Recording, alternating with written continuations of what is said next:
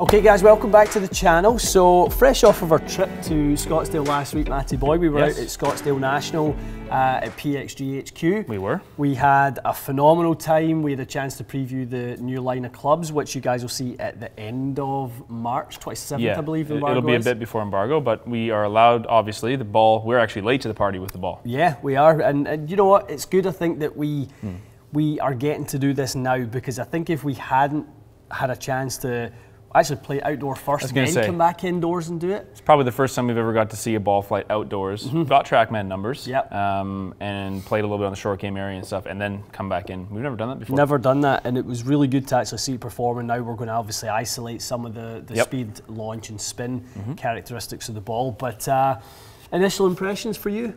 My initial impression was almost like I went in skeptical because I had heard bad things. Right. But when I hit it, wedge, 7-iron driver, honestly, my numbers were good. Really good. It reminded me a lot of ProV1X, which is why we're going to compare it to ProV1X. I mean, is it a bit firm? Sure.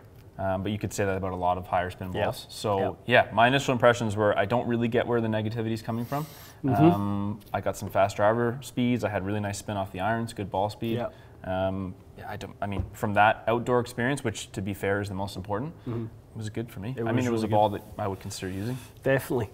So guys, like Matt said, ProV1X is really the ball that we see this being as closely, or designed as closely to, in terms of premium golf balls.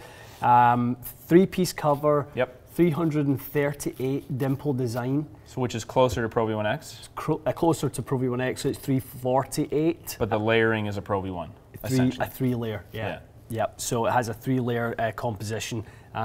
Really like the alignment aid on there for the putting, and actually I really like the bright white kind of cover that they've got on there. It really pops. I think sometimes when you play a golf ball, and I definitely see this after a few holes, you look at it and it's really dulled down. Turns grey almost. Almost a little, kind of dark, and just. But this really kept its its nice sheen to it. I think we've done the important test, which is outdoors. I think it's a valid ball outdoors for sure, which I think people would maybe even gauge as more important. Right. But we've got to see what the numbers are side by side in the scientific environment where we isolate everything. No wind, no nothing. Exactly. Price point wise, it is a little bit less than the other premium golf balls. It's been kind of put in that premium class, but here in Canada, ProV1X or in ProV1 are $73.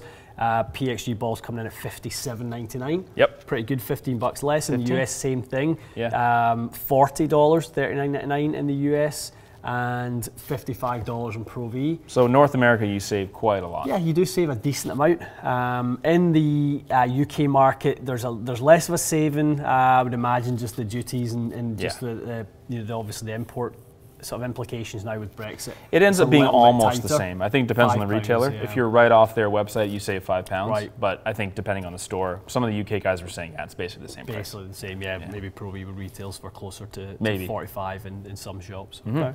That's good to see. Well, let's jump in there, guys. We're going to do our standard test: 50-yard, half wedge, full pitching wedge, 7-iron, and driver. Really, really keen to see how these two stack up. Me too. Yeah, let's do it.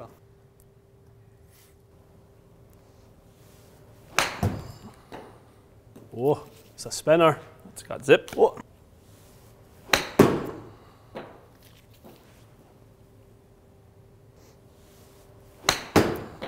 It's nice.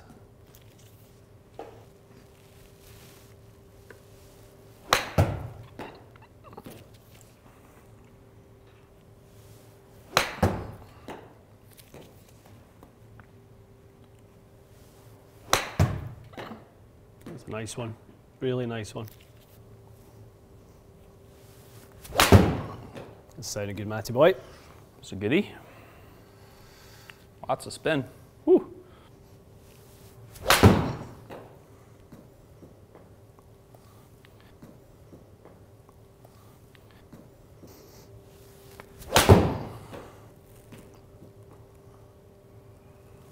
I mean, I think definitely these spin rates with both of these balls are going to play a big part. I mean, you're swinging that pitching wedge at 88 miles an hour. Yeah, I kind of feel like not short by any means. I'm putting so much spin on the ball now. So much.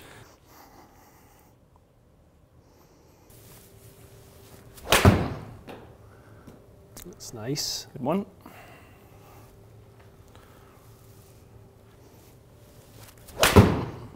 That's a good swing. Felt good.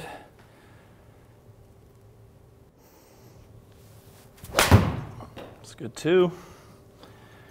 Yeah, and that one you'll probably retain your spin. You'll probably be 96, 97. Yeah, just with a slightly left start line. Oh, wow, 10. There's a 10. Yeah. It's funny, I mean, with the swing changes, I think some people have seen on my Instagram I'm producing more spin. I think this might be an exercise that shows me that I need to play the ProV1 this year. Yeah. Which is fine. It's been a good ball for me. Totally. But the ProV1X might just be with a little more dynamic loft, kind of floating these up there, and they're 5 yards short. But for someone looking for a really nice lower launch high spin flight, these balls are great. They're really, really good.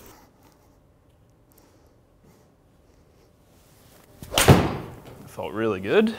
It's nice, Matty boy. Lovely flight.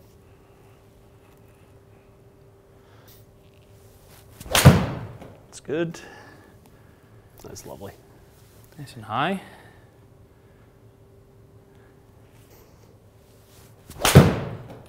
Swing, good. Matty boy.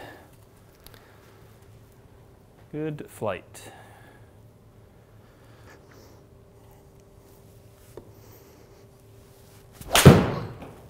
It's nice. Beauty. Felt pretty similar.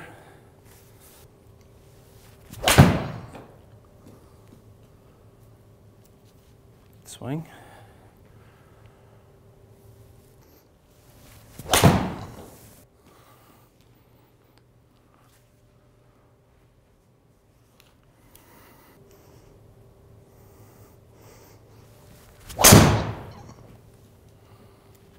Good. Good.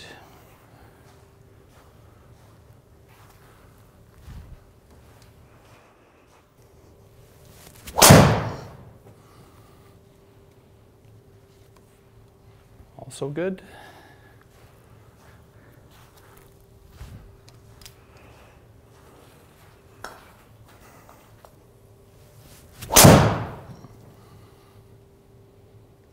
Yeah. That one was really good.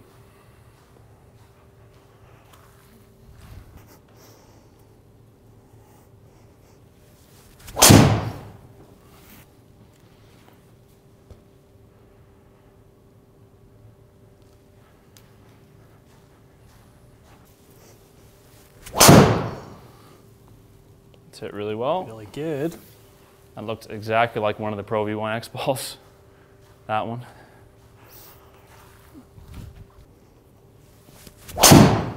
Turnover. There it is. That's a nice one. Very nice. All right, Matty boy. So very interesting test from the standpoint of how similar those two golf balls are. As I kind of said, maybe it was the 7-iron. I said if you painted them both with no logos, I got to be honest, I really don't know if I could tell the difference. Yeah. So a 50-yarder was, as we saw, almost identical, 200 RPMs of difference for the same carry number. Standard deviations were both excellent. No issues with either one. Out to the wedge, we saw a slightly more spin from ProV1X. Very similar carry, similar speed. So PXG all throughout was quite quick. It was very quick. Yeah. And maybe that pitching wedge was 5 yards right of the ProV1X, but they're, I don't know, we're just splitting hairs. Really are. Over to the 7, again, PXG nice and quick. Just a tick above the spin this time by about, what, 53 RPM, so nothing, same yardage. Even with the draw, it still spun the same? Yeah, lots of spin. And again, slight edge on speed. So that's where obviously that firmness is. On one hand, you know, maybe it's a detriment to some people's feel. Yeah. But it does come with the added benefit is it's very fast. It is very fast. I mean, is 1.2 miles an hour ball speed gonna be noticeable on a golf course? No. But no.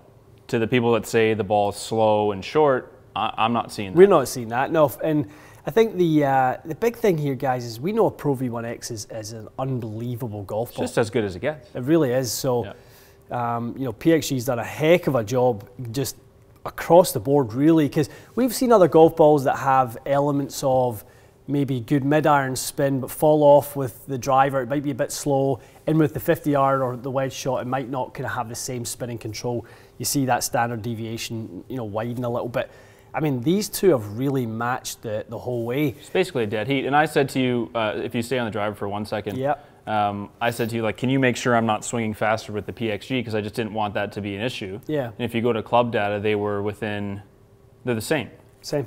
Exactly the same. So the ball is definitely fast off the driver. It spins almost exactly the same as the ProV1X does on every club. Yeah. Yeah, I mean, I'm trying to kind of see whether on the wedge shot, I mean, everything with the PXG, if we're going to just call it out, everything was slightly more offline. You had a better, easier time hitting the. Now that could psychological, be, yeah. Yeah, it could be. I would blame any shots that ended up a little right of target as a pattern. I blame myself. I think if you stuck these both on a robot, you might end up with the same numbers. Similar numbers. They were going to make one ball, see how the market reacted, see if there were sales, see if there's demand. Yeah. I'll be shocked if there isn't, because the price point's good and we're seeing it perform well. Not just here, but outside, it was good for us as well. Now maybe they go back and say, okay, let's make a second ball. Yeah. Let's go a little softer. Let's go a little lower spin off the irons. Yeah. And now you capture ProV1 and ProV1X market versus just ProV1X market right now. What we're testing here, guys, is a company that has produced a ball that performs like a ProV1X. Yeah.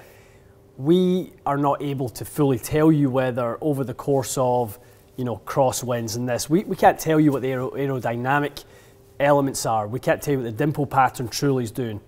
We haven't hit enough shots outside. I think we hit enough on the range with our fitting to say, yeah, it flew. Like, I was watching the ball, I was watching the track, my numbers. It was windy, as you remember. Yeah. It flew nice, but you're right. I mean, was this an aerodynamics test? No. I think we got a good impression outside and a very good impression inside. Really good good stuff. Yeah, good for them. Are you shocked? Are you not shocked? I mean, are you surprised that we saw good stuff outside, but are you surprised coming in and really looking at the details? I am. I'm a little bit as well. I didn't think it would keep up literally just neck and neck on every category. So I don't know why there was negativity around it, at its release, but we're not seeing it. We would definitely say that this golf ball is performing, really as good as anything in that category.